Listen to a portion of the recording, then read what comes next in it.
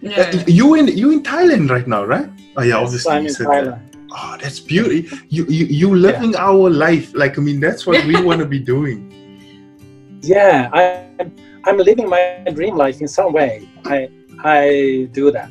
I want to live like this when I want to, and for long if I want to. We just thought it would be nice to kind of also understand your story with regards to like how you got there and your experience, because I mean it also motivates us. Which part of Sweden are you from? I come from North Sweden, from Sundsvall, Sollefteå, and a little village called Junsele. So we would like to know a little bit more about you, Sire. Yeah. Well, like I mean, like we said, Hannah and I, we both loved your happily bubbly personality, and I mean for us, there's the few things we like. Well, in people is like cheerful personalities, and we love couples, you know, happy couples, and because I mean I think you as a person, you are an ambassador of like so many things, like we all are, you know. So you know, when you're going around and you're being happy and you are, you know, just enjoying your life, it's like sort of inspirational to other people to also kind of search for their happiness. Or it's like it took me a very, very long time to find myself where I am now, and to come to SFM. It's been a very long journey, but and it's like two parts of my life, and I just feel that today I'm 53 years old, and I feel like 10 years younger than I was feeling 10 years ago. Now. Beautiful. Yeah, and that's because I were living a life.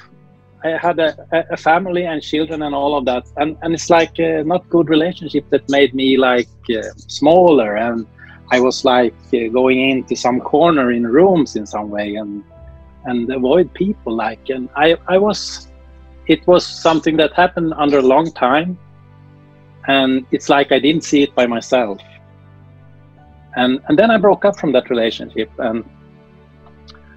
and just by coincidence I met my wife 8 years ago, and that changed my life totally. And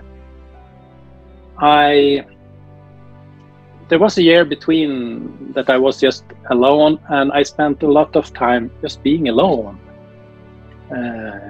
by myself, and I discovered myself again in some way, and that year made me be the one that I am, my true personality.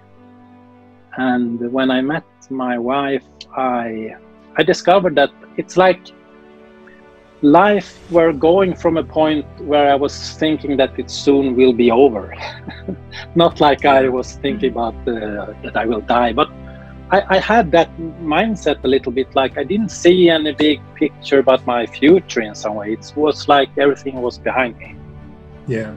And then when I met her, it's like I woke up again. I fell in love, of course, and suddenly life had so much opportunities. And from that time, and even to this day, I can sometimes think about that life is too short. I have so much to do, so much to discover and everything, and it's like it's not so long any longer. I don't think the same way when I'm 53 like when I was 23. It's a big difference. Yeah. And that's something that I don't go around and think about that all day, but I can think about that, and I can feel that feeling is some kind of proof that I'm living a very good life.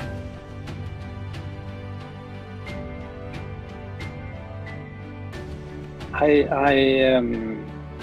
can talk with whoever I meet, and I can understand whoever I meet, and I think people can feel that I am an honest person like that. Like you say, I'm probably one of the most positive persons in this world in some way.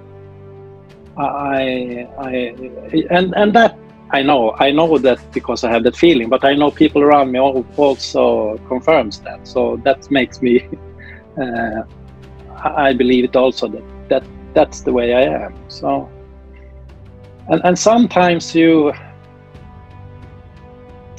people can use that.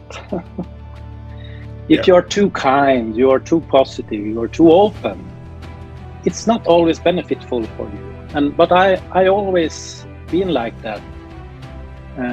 I wanted something else.